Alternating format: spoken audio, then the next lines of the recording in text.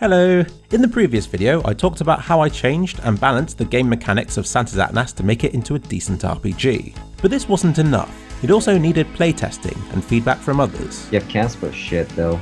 With RPG games, this is more important than with other genres since it's infamously difficult to get into and tends to have a steep learning curve. Thanks to advances in technology, I was able to watch playtesters stream their experience for hours as they got to grips with the game for the first time. I grew frustrated as they missed obvious clues, and cheered as they beat harder enemies and slowly grew to love the game. You can often spot the exact moment where it clicks for them, where they finally piece together enough about how the game works to be able to see the bigger picture. Oh, already leveling up. Ooh. It could be when they've leveled up enough to take on a harder enemy, or bought a weapon that transforms one of their characters from a weakling into a battle-hardened badass. Now I'll just freeze them with my ice. But the moment that stage is reached, everything changes. Nice ice, baby. They take control of the experience. They begin setting goals, like getting to a certain level or saving enough money to buy a powerful item. This is better than CSGO. Oh. They love discovering that fire works better against some enemies than others, or cheating death by healing just in time. These elements are what make RPGs more rewarding than button-mashing combat games, and it's thanks to the balancing that I did in the previous video in this series that makes the long-term gameplay of this game so rewarding. If I had unlimited time, I'd watch them play through until they complete the game, but I needn't fear about them giving up once they get hooked. Sure, they might struggle with certain enemies or bosses, but they also proudly explain how they overcame the problem by adopting a different strategy or from grinding for a while. If anything, the challenges make it even more rewarding for them once they finally beat it. They were feeling the Santasatnas spirit, and I suspect would have played the game to completion, even if it took 20 hours to do. But it doesn't. The real challenge is getting people through the first 20 minutes. I suspect that 95% of people who start the game will fail within this time. Unlike the RPG veterans, they won't see it as a challenge to overcome. They'll decide that it's not worth it and will quit the game, never to return. So it's up to me to make the first part of the game as easy to get through as possible. I started with the first battle, which was hard enough to kill some of the characters. I gave the first maggot you fight half the amount of HP and made it so that both of your characters can attack the moment the battle begins. You'd really have to try to fail in this fight. Simply clicking attack is enough to win, but hopefully players will also discover the heal and black magic attack, which is intentionally overpowered to begin with to compensate for the limited uses due to your low amount of MP. I had to make the weakest weapons and enemies pointless. The first enemies are intentionally meant to be a challenge if you have the starter weapons, but new players were finding it too hard. So instead I gave Santa a decent sword and Casper a bow, both of which are better than starter weapons, and made the starter maggot enemy easy enough to be beaten even at level 1. This gives new players some time to learn the game mechanics before finding the enemies challenging. The discoveries are less about how do I inflict damage and more about why does one character do more damage and take less than the other. This at least let everybody beat the first few enemies, or at least I thought it would. One playtester chose to retreat from every battle before getting killed in one hit by the first boss.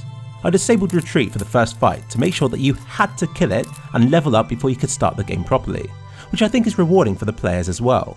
I even had to make the second enemy type you encounter, the rat, easier than I would have liked as well.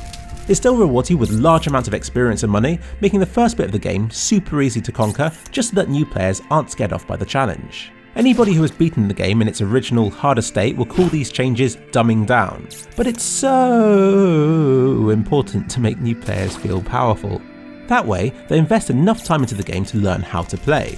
After the first 20 minutes, they've developed their characters enough to want to overcome challenges rather than just to give up and to quit. I can then up the difficulty and they feel committed to beating the game. It turns out that by the time players reach the window boss in Santasatnas, they're ready for that challenge. The third enemy type is a wasp and is a lot harder than anything players had to face before, but nobody complained that it was too difficult. It does, however, poison players, making them lose health in future battles unless they use an antidote or cleanse spell. This wasn't a problem for me since I knew how to get the cleanse spell, but new players had to use antidotes and would quickly run out of them since they weren't able to get any more since the first island doesn't sell them. I quickly corrected this error and made cleanse a spell that you start with. It's one thing to get poisoned, it's another thing not to be able to cure it. I made some exciting discoveries that will really help me in future RPGs that I work on. The amount of health you gain per level really matters. If it's too little, then leveling up isn't as rewarding as it should be. But on the other hand, if you get too much, then you end up in a situation like Borderlands, where enemies are impossible one minute and then too easy the next. Difficulty jumps between areas had to be big in this game since we didn't make many enemy types, so each would have to challenge the player to improve both their stats and equipment if they are to stand a chance against the bosses. Oh yeah, bosses. What are they good for? I used to think that they were to be a challenge. Compared with lots of easy battles slowly eating away at your health and MP, bosses are a single fight that is difficult in other ways. But now I know that they're there for your own good. In one bit of Santasatnas, for example, you steal a boat and crash it into the next island where the enemies are a lot harder. Imagine that you had struggled through that previous area. You're now screwed, so you have no chance of beating normal enemies, and therefore no way to improve and to get more money. If you saved after crashing that boat, you can't complete the game and your save is ruined. This is particularly bad for RPGs where it's common to invest a lot of time and effort into them. Bosses stopping you from entering a new area act as a way of preventing this from happening by ensuring that the players are up to a certain standard before confronting standard enemies of a higher level. The other problem that people had was knowing where to go and what items did. There are probably tidier solutions, but I just typed a load of explanations and put them on the screen. I made it so that you could see the enemy's health and battle timer. This is something that Final Fantasy games have never done, but the feedback it gives you really hammers home how effective your weapons are and how much attacks such as wound and slow affect the enemy's battle speed, giving you the advantage. I extended this to the world map. It always tells you what sort of enemies you could face in your current location. It takes away a bit of the mystery, but helps the game to become more accessible. The hardest part for me was telling players where to go. I mean, during cutscenes the characters literally explain what exactly they have to do, but playtesters grew bored of these bits and wanted to make them skippable.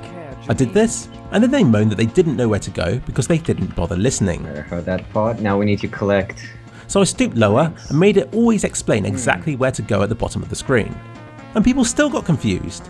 So I made it even simpler, even advising people on what sort of level or equipment they should have before advancing to the next area. I made this advice less useful as the game progressed to encourage players to explore, but it seems that for the first half hour of gameplay, you need to lead people by the hand every step of the way. I don't regret it though. It's nice to know what needs to be done, rather than releasing a game and not knowing that everybody gave up within the first 5 minutes. And that's how I transformed Santasatnas from an unplayable RPG to one where most people will possibly play it for a bit. The end boss is hard. Very hard. You can probably just about do it by training against the trees, but the Spartan Island in the north lets you get XP, money, and the ultimate weapons that will make the job easier.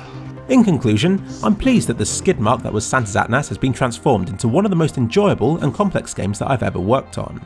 Give it a go in its new state. Redesigning it has taught me a lot and has got me into the mood for making a new RPG that's bigger, better, and buggier than ever before. Santa, I've been observing the mountain of much depth. It seems Atlas was the one behind the lack of snow. What kind of sicko would do such a thing? Santa, do you see that? It's some kind of boat. Let's steal it.